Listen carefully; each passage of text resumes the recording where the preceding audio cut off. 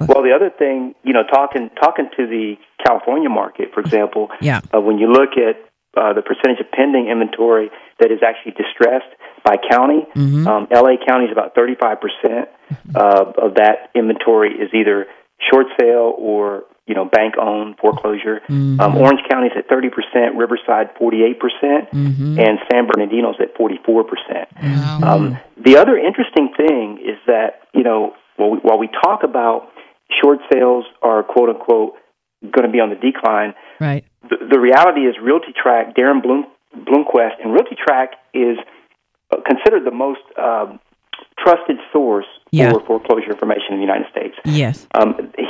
He predicts that there will be about 1 million short sales in 2013.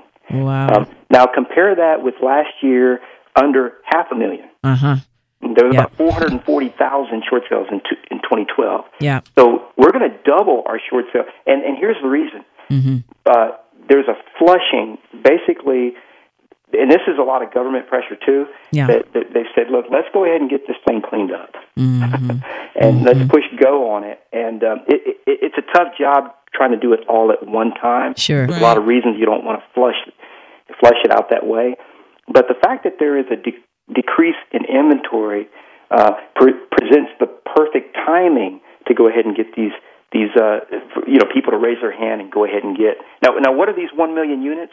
These are people that have been waiting on the sidelines. They're people that are currently, they're not even on the market yet, but they are behind on their mortgage. And by the way, did you guys know that if a person misses a mortgage payment, according to research I believe Chase did, that if a person misses just one mortgage payment, they are at least 50% or more than 50% likely to actually default on the mortgage completely, like to go into foreclosure or short sale. After that first missed payment, half of those people will ultimately end up out of that home. Out of there, yeah. Now here's what's happening. I want because I teach and lecture a lot about this. Sure.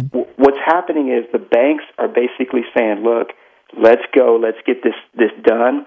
And according to the information that I have from really some of the top 4 or 5 banks, what they're saying is they're going to just say, look, here's some incentive to get out of your house now. Right. Otherwise, you will be out within 90 days or whatever that time frame is. Right. We're not going to play that game anymore of hide and go seek, let's wait.